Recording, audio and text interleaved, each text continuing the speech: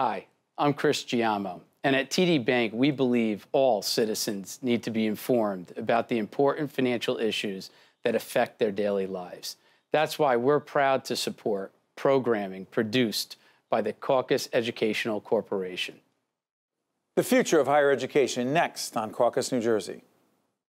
Funding for this edition of Caucus New Jersey has been provided by RWJ Barnabas Health, TD Bank, the Healthcare Foundation of New Jersey, founded by the Jewish community, the Northward Center, Delta Dental of New Jersey. Everyone deserves a healthy smile. Suez, water solutions to meet tomorrow's environmental challenges. And by Kessler Foundation, changing the lives of people with disabilities. Promotional support provided by AM 970 The Answer. And by Jaffe Communications, where business, media, and government converge in New Jersey.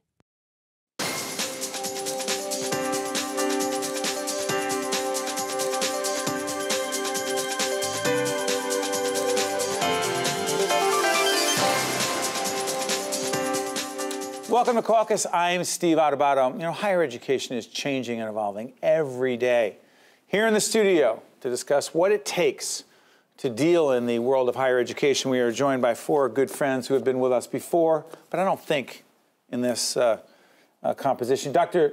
Eugene Cornacchia, president of St. Peter's University in beautiful Jersey City, New Jersey. Dr. Joel Bloom, president of NJIT in Brick City, Newark. Dr. Ali Houshmand is the president of Rowan University in Glassboro, that is south. South, yes. And finally, Dr. Nancy Blattner, who is president of Caldwell University in Caldwell, New Jersey. In Caldwell. Okay, Caldwell. Listen, you've all been with us so many times, and I've really been looking forward to this conversation, because even though we have talked in different settings about higher education, the future of higher education, Nancy, let me start with you. Okay. Biggest challenge you think your colleagues face in the world of higher ed as a president today, 2018 going to 19 is? Well, I think there are many challenges, but one thing I think that probably all of us would agree upon is that we need in the state of New Jersey a strategic vision for higher education, that all of us, even though we represent different sectors, here you have presidents from public and independent institutions. We have colleagues who are also at the community and county colleges and from the for-profit sector, that all of us have a place at the table to educate New Jersey citizens and citizens from other states who come to New Jersey's institutions for higher education, but that we have to agree, working, I think, with the Secretary for Higher Education and others to really come up with a cohesive plan that provides the best options for all students. So let's play this out. A strategic plan for higher education. Someone take a shot as to what that could and should look like. Dr. Houshmand. I would say that I think we educate the future of America. Basically, these are the individuals who are going to go and take over various challenges and jobs. Therefore, we need to always be aligned with what the need of the state and the country is in terms of the workforce. Whether they're at the highest level of Ph.D. or a baccalaureate degree or an associate degree, there needs to be an alignment in here. It's not good enough that we graduate somebody, educate somebody, and send them to the industry, and the industry gets a chance to train them to be prepared for real world. There need to be much more collaboration in that regard. And I think that is something that is, up until now, it's been missing, that it's not widespread. I think practical education is important, and targeted education so that you don't waste the resources, the limited resources that we have in educating the kind of individuals that the economy doesn't need. What's the point of, for example, if you're in a state that needs, let's say, 1,000 engineers, what's the point of you producing 5,000 if 4,000 of them are going to be leaving some places at your expense? Because all of these people have been paid by the taxpayers to go through education. Therefore, that alignment to me is important. Let's follow up on this. Engineers triggers a bunch of things here. All of you represent different kinds of institutions. Yes. Not just in terms of what's private, who's Catholic, who's public, who's focusing on different areas. Dr. Bloom, your institution, NJIT, are you actually sitting there with your colleagues saying, we are training future engineers and architects, or is it something different? No, it's exactly that. Every one of our academic departments has an industrial advisory board.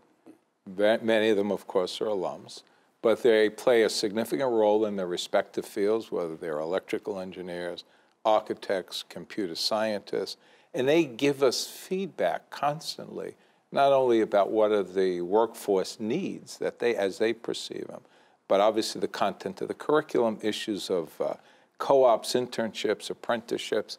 So we have to be, in these days, of very costly education. Everything is very costly. I couldn't help it, but the CPI went up 2.9%. That's the Consumer Price Index? Consumer Price Index. Then there's another index called how much I interrupt you? 2.9%. Okay. That's very high. We have something in our industry called the HEPI, the Higher Ed Price Index. That's up 3.7%. So it's expensive. Year to year? Year to year. So we can't waste the resources. So to Ali's point about what is the need, quality, quantity, and what fields, as per the state. So the first thing we should be looking at in a statewide strategic plan is what are our business industry needs? Somebody else has done a lot of good work here saying there are industry clusters that we should be paying attention to that have the highest demand, for example, science and technology jobs, as well as leisure and hospitality jobs are very large in the state of New Jersey. So what are the needs? What are the needs now? What are the needs going forward? And then, what is the cost to meet those needs? And it varies greatly depending on discipline. So, Absolutely. Well, let me try this. How do you connect, Gene, Dr. Cornacchia, the whole question of preparing people for the jobs that will be out there in the future, the marketplace, but also having the faculty that you need? Sure. We'll talk in a second that you're recruiting a big number of faculty members, and then the faculty we'll talk about the challenges and dealing with faculty. How do you do that while keeping the cost of higher education affordable? That is a huge challenge, and I think we all experience the same set of challenges in that area. One of the things that would help is if the state of New Jersey invested more resources in supporting all our institutions in achieving our goals. What does that mean? Okay, are you talking about straight up budget crisis? You've got Governor Murphy and the legislature dealing with a pension crisis, public employee pension crisis. Right. How much more are we going to send to public schools, not universities and colleges, public and independents? A whole range of other issues, infrastructure issues, et cetera, et cetera. Where does higher ed fit into that equation? It doesn't, and it hasn't actually. For how long, you think? For quite a while. Was Governor Tom Kean, who then became the president at Drew University, was he the last, in your opinion, the last governor committed to a real higher education agenda? In my opinion, yes. He was the best governor for higher ed in my memory. Is the best governor for higher ed defined as who allocated more money to higher ed? Not just more money, but he gave voice to the needs of higher ed. He understood higher ed. He advocated for our needs. And, I just think it was very clear that he was someone who cared deeply about higher education. I would say this, our previous governor, we've talked about this before, was not exactly a friend of higher education. You didn't think that Governor Chris Christie was a quote-unquote friend of higher ed? Personally, I did not. My colleagues might disagree, but no, seriously, I did not. I mean, we've talked about this. In the independent sector, we lost all of our aid in one swoop. It was all gone? First year, it was all gone. The year later, I think it was a year later, maybe 2 years later, a dribble was restored to us. I went from having $1.3 million a year in operating aid to $50,000 currently. What would it mean if Governor Murphy truly was committed in the way you're describing right now to higher education, Dr. Blattner? What would it look like? Well, I think, first of all, there has to be conversation. I mean, I think that we have to come together from all sectors, and we have to see that, as I said earlier, there is room for everyone because students need all the opportunities that are provided by 2- and 4-year institutions, public, private, research, non-research, and that there has to be a commitment to resources. I think that's critically important. I think that people who can be very well-meaning and enact legislation that is intended to really do good, I'm going to give people the benefit of the doubt, sometimes have very unexpected consequences because they don't understand how much it's going to cost us, not only in terms of money, but sometimes in terms of time or in terms of other personnel resources in order to enact legislation. And so I think that becomes very difficult. You know, I was a new president during Governor Chris Christie's first year as governor, and I felt when he read his first budget statement and had his first address to people in the state, I felt great empathy for him because I came to a struggling financial institution. He came to a struggling financial institution. He did. Right. And I'm not saying that I agreed with all of his decisions or that I'm disagreeing with you, Gene, because you and I view things very similarly. But I will say I had empathy for the fact that, as you've pointed out yourself, there are so many needs in the state that are justifiable and they're critical in some cases. So how does one say, but you have to fund us as opposed to other necessary needs? And I can only say what Ali said, and that is we're building the future of the country. Yes. All right. Stay on this. By the way, we're going to have one-on-one interviews with all of the presidents after this to get into even greater detail. Joel, I'm coming back to you, but Dr. Houshmand, are you all in competition with each other to engage the Murphy administration, to engage legislative leaders, I'm going to be crass, to get as much as you can from the state? When the totality of resources are less than the needs, it's natural for human beings to compete. And all of us do it our own way because we must.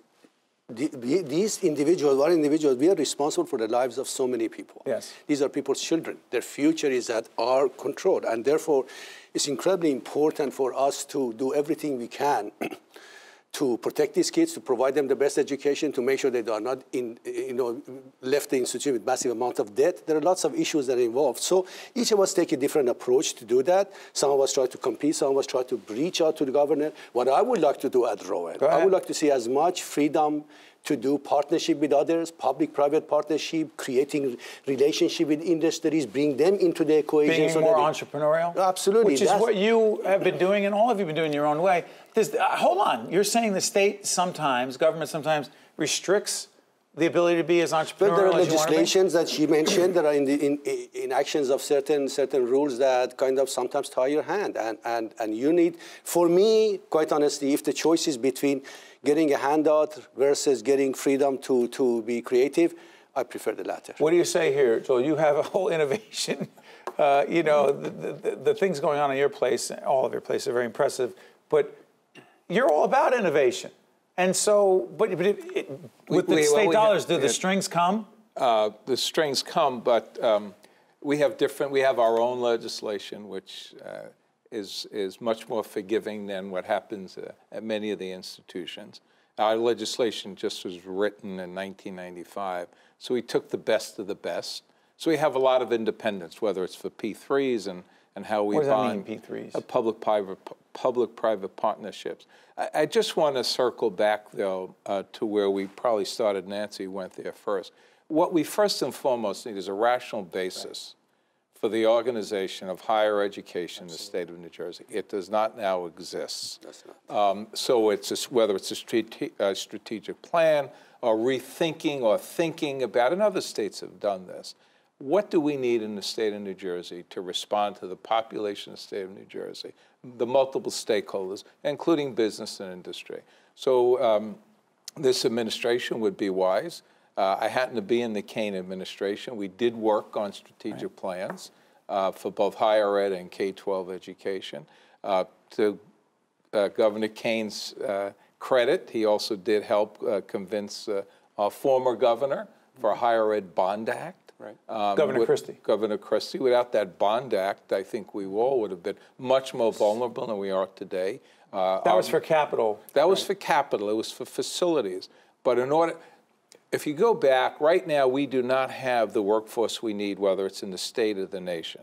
And for us to continue to grow the workforce, we're at almost full employment once you drop below, what, 4.5%. Right. That's very true. So yesterday, the U.S. Economic Advisory Council came out and said, we don't have the workforce. We don't have the pool, and we don't have the preparation. The jobs, but not the... We have the jobs. But we don't have the pool of possible employees, and we don't have them trained in the right areas. So I'll give you the thought right there. We're going to quick break, come right back, because I also want to ask this question. There are some who actually ask, what is the value of a degree, a college degree? We're going to have that discussion right here, right after this. To see more Caucus New Jersey with Steve Adubato programs, visit us online at steveadubato.org.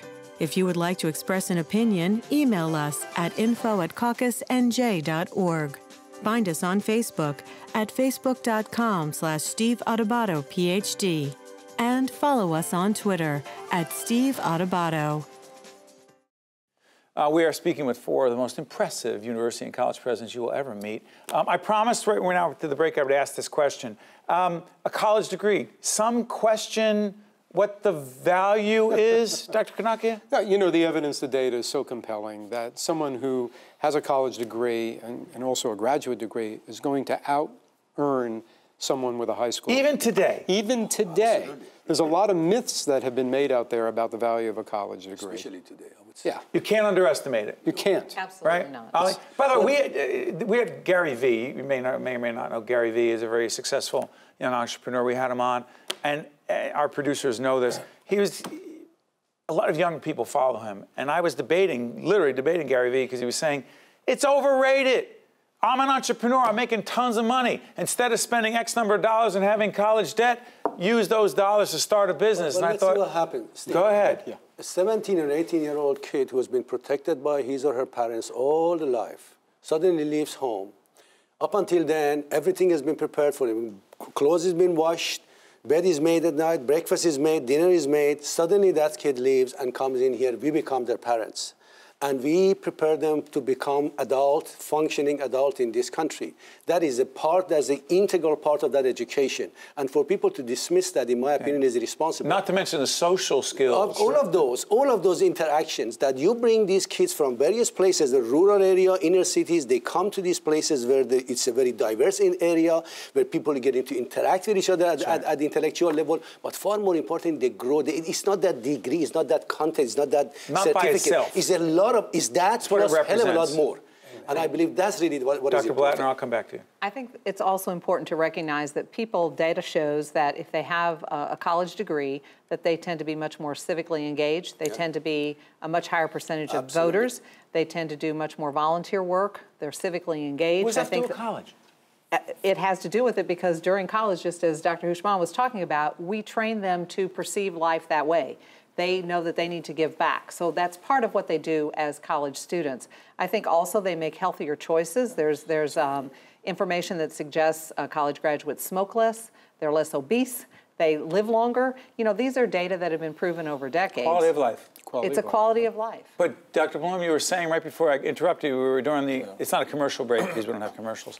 You said the number of... The Gary V's are the one-offs. You know what I'm talking about. Yeah, I know they. He's a good guy, but he has a certain point of view. He's a one-off. Like What do you it's mean like he's an a one-off? NBA player. How many young men and women? He's the LeBron James of entrepreneurship. That's exactly it. Go ahead. So large numbers of young people need a high school diploma. They need a college degree. We again need it for the quality of life and the success of our economy. And this myth is getting played out a bit. Yes. If you went back to, I think it was 2007, about 75% of the the high school graduates in this country were going to college. I think we're down to about 65%. Wow. So that myth is getting played out, and it's exactly that. It is a myth. For all the reasons my colleagues have already said, yes, we're giving them knowledge and skills, but we're also helping them to grow and develop into full participating citizens of our country. And that cannot be understated. So let's do this. You educate them in a terrific New Jersey-based university or college. Many. But why are we losing so many high school graduates in New Jersey to institutions of higher learning in other states? What is it about us when you represent so many other institutions that are not represented here? Gene, what's the deal? You know, I mean, I've thought about this for a long time. I don't think it's anything unique about higher ed in New Jersey. You don't? That students don't like. Is it New Jersey? Or find. I think it's part New Jersey, not negative, but that it's a very compact state, high density population. Our location makes it easy for students to go outside the state to college within a reasonable driving and commuting distance, so they're not that far from home if they want. And so it's really uniquely positioned to export. Now, of course, the larger issue is, Do we have the facilities? Do we have the programs? Do we have the investment to make going to college in New Jersey feasible? And then afterwards, can they afford to live here? How much is it a branding issue? By the way, the irony is our producer of this program, Nicole, happened to go to a different institution of higher learning, Seton Hall University. And what's fascinating to me is, I mean, Nicole had a lot of choices. Our son happened to go to Fordham. And I need to put this out there, our older son. And I tried to convince him to go to a New Jersey school, and he just wanted to be, quote unquote, in the city. Yeah, yeah. But so there are all sorts of reasons why, as Gene said, there are all sorts of reasons why people leave the state. First of all, if you look at, for everyone? if you look at the neighboring states, whether it's Pennsylvania, New York, or Delaware, within short distance, there are hundreds of universities. Is there too much competition? There is competition. No, too much. Well, I don't know what too much. So many choices. No, okay, in terms of the capacity, in terms of the total need for people to be educated, yes, and the number of seats, I don't believe there is too much. You don't believe it's flooded? I don't believe so. No, I really believe. Look, we are now. Yesterday, throughout the news media, they were talking about hacking and attacking our infrastructure in this country. Imagine the day where you wake up and suddenly your 401k is gone. The danger that people are facing today is so incredible, it's not funny anymore. Therefore, to not have an army of educated people who are capable, who understand how to navigate through this very complex and high-tech industry and economy is critical for the highest and the most powerful country on the face of the earth to be able to function at this level. And for people to say, oh, let's not educate them, we're going to go back to be China. And I really think that's irresponsible. This is a country that is highly advanced. This is where all the innovation begins and all the new industries begin. And only through creativity and freedom you can get to discover, to create new economies. Because look at it, between 10 to 15 years ago, 50% of the jobs that we know today will not even exist. Who's going to create them? Universities and industry in this country. Particularly with collaboration with the private sector. Dr. Blattner, jump back in. Sure. I think one of the things we have to think about, and this is why we talked a little bit earlier about why it was so important to have the funding that helped us with our capital projects. Public funding, state dollars. Yes, state dollars for all of our institutions, and they were critically important to all of us, and in part because the #1 reason why students choose to go to an institution, and something I just read this week, is the campus visit. The campus visit. The campus visit. And by the way, I've been to every campus. Your campuses are totally different. Go ahead. They are. And so, you know, for whatever reason, there's a feeling of fit that students and their families have when they come to a campus where they believe they could be successful on that campus. True. And so that's why it's so important to invest in our infrastructure. Because if what it looks like, what it feels like. It's clean, it's efficient, it's welcoming, and it's up to date, it's modern, it's state of the art. So that's why all of us are in a race, if you will, and I don't think there's anything wrong with that.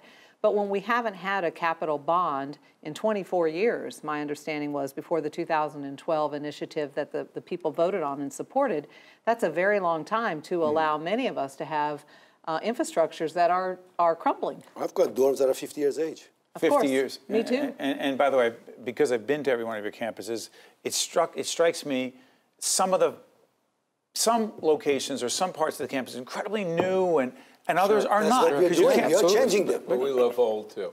It's always a mix. Go ahead. It's always a mix. Go ahead, Joe.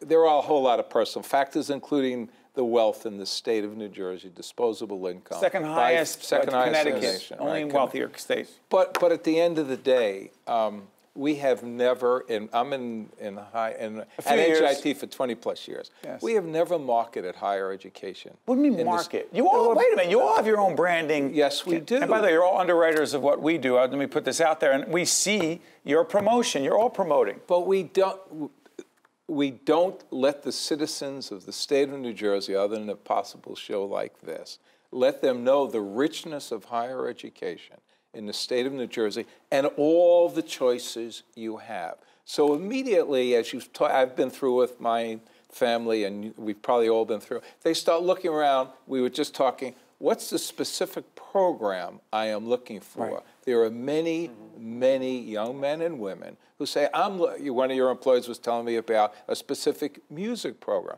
Well, that music program is available here that her son is looking at. Is virtually every institution, I know who we're talking about, is virtually every institution, everything that someone says they're interested in. Well, listen, we don't want to turn this into a commercial for higher ed in New Jersey. Yes, but are you saying, I'm saying, if anyone says, I'm interested in this, I'm interested in that, is it fair to say that in New Jersey, pretty much you can find it? Yes. Absolutely. You agree across the board? Absolutely. You don't have to go California, Manhattan. Very few. Very few that we don't have. Very few. Yeah. Okay, 30 seconds left. What did we miss? Give me optimistic about the future of higher ed in New Jersey, Dr. Cornacchia. Oh, absolutely. Yes. Bullish. Bullish. Bullish. Yes, because I believe in the people of the state and I believe in the people who work at our institutions, and they will make the difference. Bullish. I think we are doing very well, and we're going to continue thriving. Yes, Dr. Bloom. Well, you have to be in the industry we're in to be an optimist, to be bullish. Yes. But we have miles of work to do, seriously, Yes. in the state of New Jersey. We set it, a plan, a funding criteria, yes, a branding, a marketing campaign, a lot of support, including by our business industry colleagues out there, for higher ed in the state of New Jersey. I want to thank all of you for educating so many and being part of this discussion. And I promise follow-up individual conversations with all the university and college presidents. Catch you next time. Thanks. The preceding program has been a production of the Caucus Educational Corporation, celebrating over 25 years of broadcast excellence.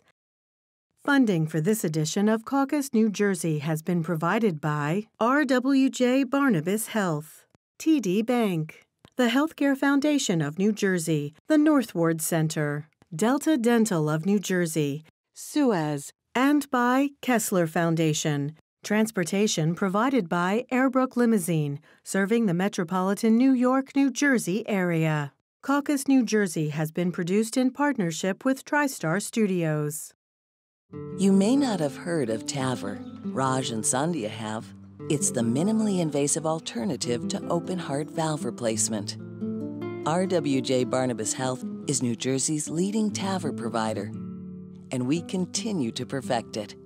Patients are often back to their lives in just a few days. Innovative valve replacement surgery, because you can't be replaced. RWJ Barnabas Health. Let's be healthy together.